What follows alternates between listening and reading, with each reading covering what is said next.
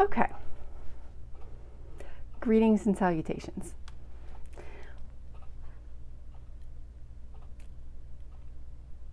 I always have such a hard time with this introduction after that.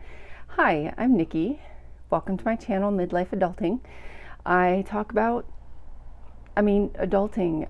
I talk about finances. I talk about exercise and movement. I talk about health. I talk about all of the things that adulting entails. And hopefully you are coming back and watching. Welcome. Thank you for coming back if you're new here. Thank you for stopping by. If you enjoy what you see, I would love it if you could give the video a like and subscribe. Consider subscribing to the channel for future videos. So, I just wanted to give a general update today on how everything is going because it's been a few days since my last video. I'm not ready to put out more budgeting content, but yet I've done my finances for the week and I feel like I should. And I just thought I would talk at you for a little bit. So first, my first update, this walking challenge, this 165-mile walking challenge. You would think that I would be 50 miles in at this point, but no. Of the 165 miles, I have logged 7.2 miles, which is a 4% completion. I know I can do better, and it's really a shame that I'm not doing better already because it's getting hot, like really hot and like uncomfortably hot. Like I'm sitting here right now without the fan on in the room and I'm like starting to sweat already. And that is not ideal walking conditions for me. Ideal walking conditions for me are 40 degrees, 50 degrees, 60 degrees, like cool mornings or cool afternoons. And we have moved past those in the weather for June, almost summer. So I need to get better at that. I am working on a tracker for myself that I can physically write down my progress instead of using the app. So this local challenge that's celebrating its 10th year this year apparently has an app that we can, it's really just a website, but it works. I have it saved on my desktop, so it's an app. And it lets me log my miles, write down whether I walked, ran, or cycled, where I did it, whether I did it at home, in the neighborhood, in a gym, specific trails in the area. And I think I just need a paper copy that I can show and demo. So I'm working on that, and I'm looking forward to having that because I think I can tie in a savings challenge with it. Like every mile I log, I save myself $1 or even just a quarter, like anything at this point to keep me motivated. And right now, saving money keeps me motivated. Speaking of keeping motivated, I came out with another challenge for myself or for anyone who's interested in it. Let me switch camera angles. So this is what my writing challenge looks like. Reading challenge. Oh my gosh, have I been saying writing this whole time? I really hope not. Well, it's a bookworm savings challenge. I used to be a certified bookworm. I read during class when I was in high school. I read at work in the wee hours of the night when I was working third shift. I read everywhere, and I'm out of the habit. So what I wanted to do was create something that would help me motivate me to read more. So what I have is, for my fellow bookworms, read. For each book read, color in one spine and save $1 for every star you would give that book in a review, up to $5. With 41 books on those shelves, you could save up to $205, which is appealing to me. So I can't actually use this because I haven't finished a book, but I am working on a book right now. This is the book I'm reading. It is nonfiction. Building a story brand, clarify your message so customers will listen, use the 7 elements of great storytelling to grow your business. And this is interesting to me for multiple reasons. One, I fancy myself a writer, or I did at least until recently when I fell off the wagon. COVID took it out of me. But I do have some books up for sale. And it appeals. It appeals to me so much. So the other thing is why most marketing is a money pit. I am in marketing right now. I stumbled into the position, but I love it. I enjoy what I do. I enjoy being able to be so creative. And so this also applies to my job. And I am 30 pages in. I need to keep going, but for a 223 page book, I can get this done. And I normally, like in my past life, I could have this done in a weekend or a day if I was really into it. And now it shouldn't take me more than a week. It definitely shouldn't take me more than a month. And I've been working on it for some time. So this is the book I'm on. This is going to be the first book of this challenge that I do. And I'm going to pick the biggest book to color in. Save how much I think I would review it for, whether it would be on Goodreads or Amazon. And then I'm actually going to leave the review, which is important for me because as a writer, reviews are important. Just like as a YouTuber, comments are important. That people, engage with the post is important, that people engage with your book. So I will leave the review, and that is my new savings challenge. This is also what I'm reading. I see I wrote a little note of my updates, and those are two of them. Okay, hopefully this is close to where you were before. One of the other things I wanted to update on was budgeting. I said in my last video that I was going to set a goal. That was the brief overview. As I rewrote it, I added a budget goal, a savings goal, a financial goal to hold myself accountable. And originally I meant for that to be a dollar amount that I'm saving for. But then I realized I kind of need to step back and make it more something, not something I can control per se, but I need to make it more, let me tell you what the goal I set was. To check in every week here on my YouTube channel with you guys, to show budgeting progress and struggles, because holy cow, for me, this is a struggle. I worked with the budget sheets I set up this weekend when I paid the bills, and I used the action page. I wrote in what I actually paid for bills. I renamed some categories. I even added a variable expense that it occurred to me would be important. And I don't know, man, it still doesn't feel quite right. One of the things that I would like to have this sheet do for me is show me each week what I should be setting aside to pay, these bills on time. I don't know that I will pay things bi-weekly, but I will definitely pay things monthly as they come up. And I want to know, okay, listen, if I just paid my mortgage this last week, then the next paycheck I need to save half of $790. We're going to say $400 because that's just easy. I need to set aside $400 so that when I look at my bank balance and I see that there's $1,000 in there, I know that $400 of it is for my mortgage, and that $100 of it is for a loan repayment, and that $200 is, or $100 of it is for a credit card repayment.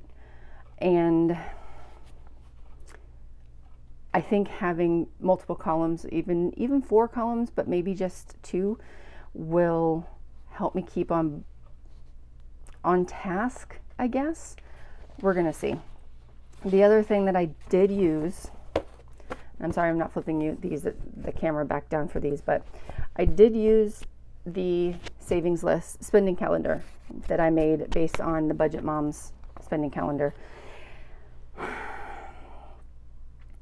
I don't know if it's that I haven't used it enough, because I don't spend, and it's almost like I need to update it at the end of the week. I don't know yet. I don't know how I feel. It's very empty, but I also just started. I started in the middle of the month, so I shouldn't expect too much, but I'm still, I don't know, I'm still worked up about it. So yes, I added a variable expense. I am also considering taking household out of groceries, because for me, groceries category has always been anything I buy at the grocery store, which means when I buy shampoo, conditioner, soap, when I buy trash bags, when I buy, what else do I buy at the store? That if I buy a light bulb, if I go, to Target and I get some groceries, but I also get household items, I'm still counting that as a grocery store expense. Well, in my head, I haven't actually been doing that because I haven't actually had a budget going. But I'm hoping that will bring my groceries budget, help it become more achievable, because I had been setting aside $200. It used to be $100 a week, guys. Like, prices of everything is just skyrocketing up. Right now, the last 2 weeks, I spent $250 at this grocery store, and I'm really afraid that that is my new budget limit. I know part of the reason my grocery budget is high is because we eat a lot of prepackaged processed foods, frozen pizza, pints of ice cream, processed chicken patties, hamburgers, mac and cheese in boxes and stuff like that. But the other part is that I am counting that household stuff. So if the garbage bags are $10, that's $10 that's actually for the house and not to feed us. And I feel like groceries needs to be the things that feed us. And then if it's not a thing, but it's for the house, and whether that's for the kitchen or like a baking dish, or whether that is a storage container like a Tupperware or a Ziploc, feels like that needs to go under household, or cleaning chemicals, So we're going to see.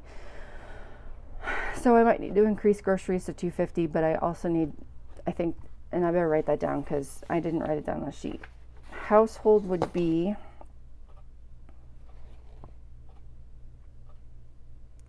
where do I put groceries? Oh, variable expenses. All right, so let me write it under alcohol and bars, household. Groceries is food. Household is house. That should be obvious, but if I don't write it down, that's where I am kind of. I'm really excited. I haven't made any other progress on my gratitude challenge, but I'm kind of enjoying it and looking forward to being able to put more back. I actually do have some cash, and I thought about cash stuffing a little bit, but I think I'm going to save it for another week. And I'm really excited about this one because this is not just, there's something physical behind it. There's a book read. There's one more interaction than just a thrown dice, and I'm not saying that there's anything wrong with challenges that you dice or scratch offs or luck or anything like that. Those are all very cool as I see people participating in those challenges and other people who have budgeting channels. I kind of like, oh, maybe I need something like that. But for right now, to have a book read behind it, it kind of pulls in other things that I want to be incorporating into my life and adulting. So yeah, one other thing that I did this week, I addressed my internet bill. So my internet bill has been $124. It's been $124 for a while. It must have been 5 or 6 years ago now. I called and I lowered our internet speeds because the kids weren't on their phones all the time. I'm not even sure the kids had cell phones at that point, so maybe it's been longer than 5 or 6 years. But I lowered our internet speeds to get a lower bill, and it went down to like $75, but then it went into the creep, and it started moving up and up and up and up, and stalled at $125. This week, or this month with the internet bill, there was a credit from a settlement of some sort, and so my bill was only $25. And I was like, oh. It was also a lot thicker than usual. They included all of the charges listed for their services, and I saw that I was getting 25 megabits per second down and 4 up, which is why it takes quite so heckin' long to upload videos. So I get myself on the chat bot on Sunday and I ask, is there any other deals that are available that can help me increase my speed but keep my bill about the same? And indeed there was. So I am now at the 100 down and 25 up level, which is the lowest level that they actually list on their rate sheet. But still, it's faster than what we had, and so far I haven't, like, my TikToks haven't stalled when I'm trying to watch them with my kid. So I'm pretty excited about that. It was about 45 minutes on the chat bot with, it wasn't a bot, it was a bot at first and then it was a human. But it was about, 45 minutes with this person, waiting for them to see what they could do, arranging an appointment for the tech to come out, all of the adulting things. And what I really enjoy about being able to negotiate this particular bill is I can do it on the computer. I don't have to call someone in. They can do it all by chat. They ask for your address, they get a phone number for you, and they just can take care of it. I don't even need to give them my account number, and they can, which is probably a little weird, but it might have information all matches. So I wonder if you could just do that for anyone. Well, no, because then they sent an email out.